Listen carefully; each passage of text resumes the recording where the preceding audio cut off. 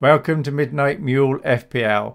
I'm Midnight Mule and this is the video for the 5% series for double game week 34, where we look at what the recommendations are for this coming week, what transfers you may want to make, and we start by looking at how the players in the system did in game week 33. Starting with the expensive keepers, Leno got 9 and that's all. For the cheaper keepers, Dubravka and Petrovic got 6 and that's all. For the expensive defenders, we had White on 5. He's the only one. It was good for me because I had White and he got subbed when it was still a clean sheet.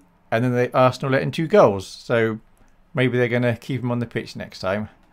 For the cheaper defenders, we have Gusto 6, Chilwell 4, and that's all.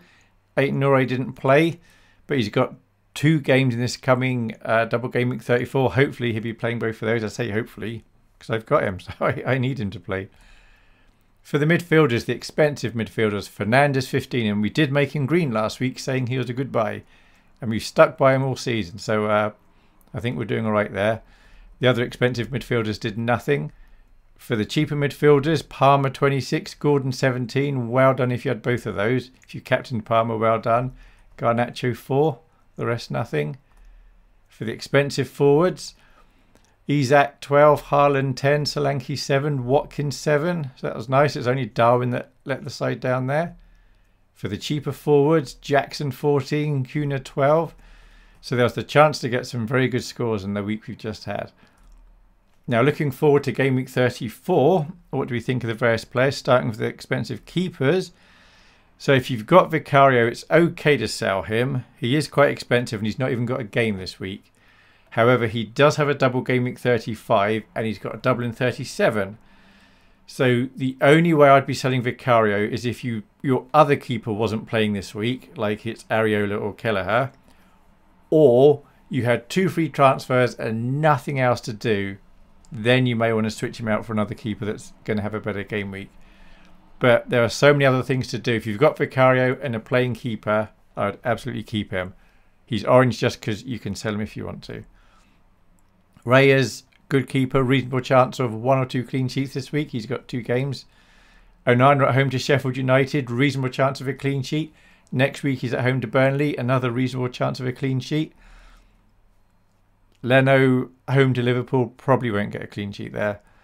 And Pickford's got 2 games. The first one's home to Forest, so he may get a clean sheet. For the Merseyside derby, less likely to get a clean sheet, but he will inevitably be a lot of fun. As for the cheaper keepers, Neto does have 2 games, but it's away to Villa and away to Wolves. And I think it's more likely than not he's going to get no clean sheets there. If you've got him, that's fine. He may get you some nice points. He should get at least 4 points, maybe 5. And he could get 12.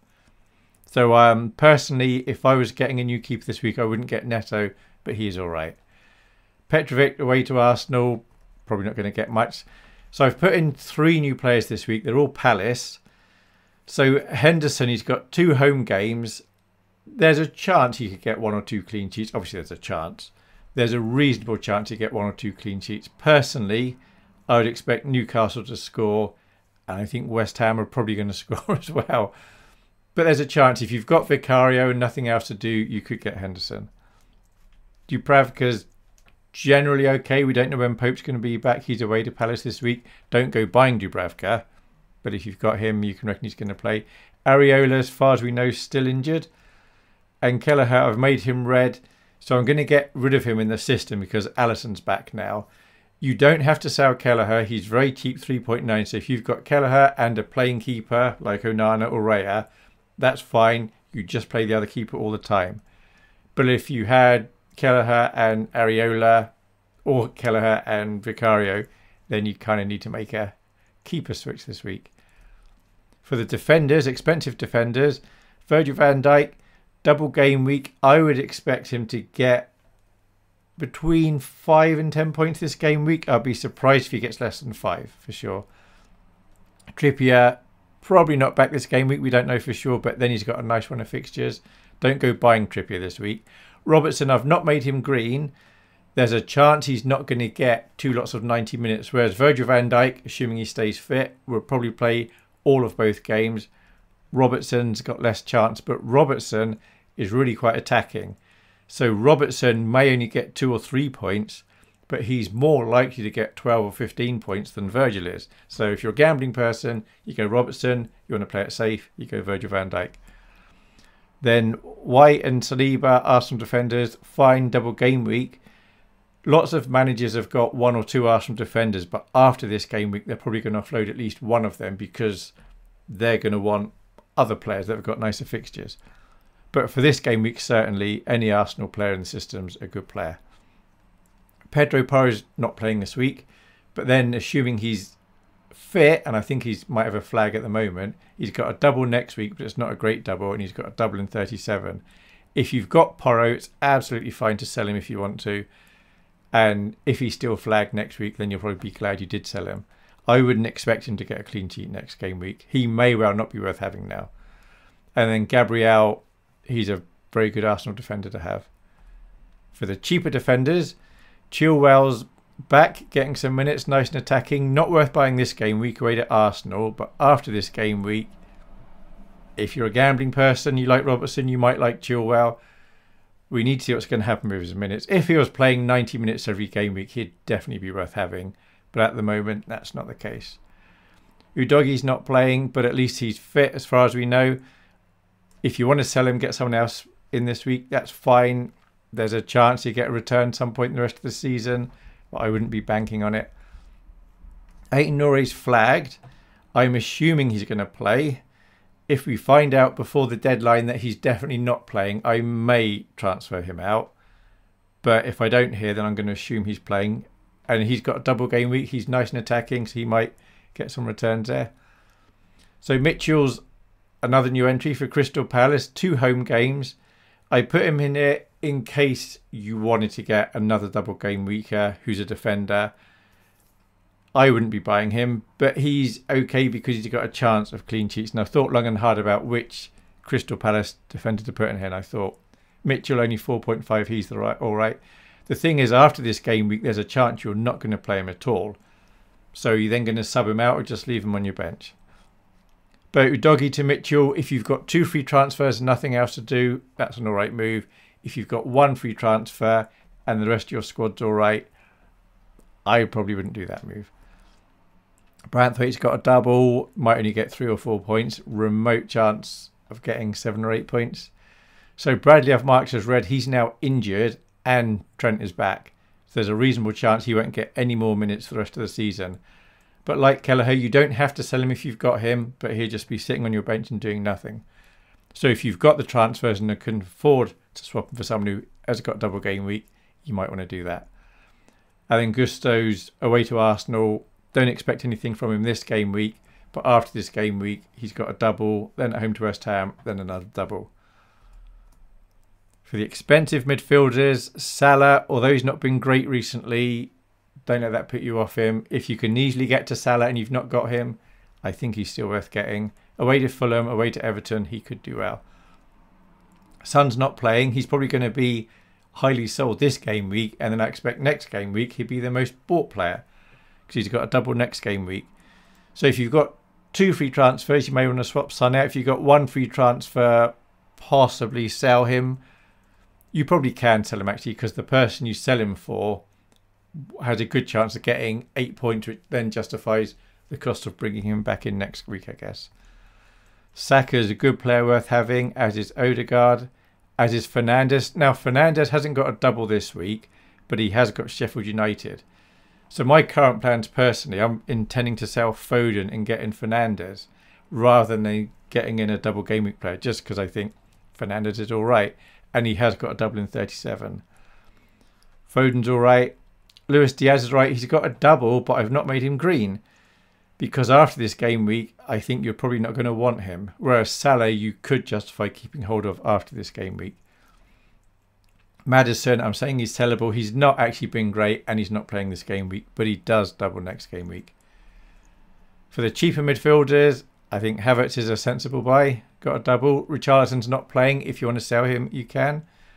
Palmer, obviously a good buy. Away to Arsenal this game week, but he does get lots of points. Barnes is a good player. Can't be sure about his minutes. Away to Palace this week, he might get something.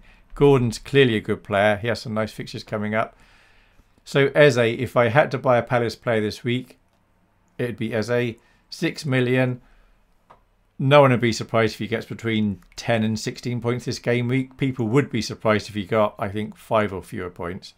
So he's a pretty good midfielder to get.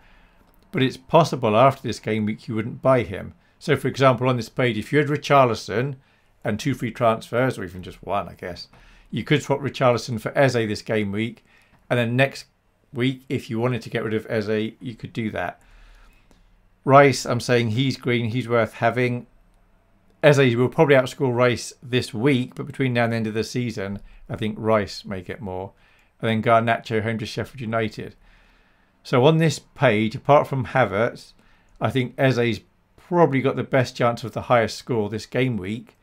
But between now and the end of the season, which is only 5 weeks, I think Gordon, Garnacho, Palmer are all going to outscore Eze.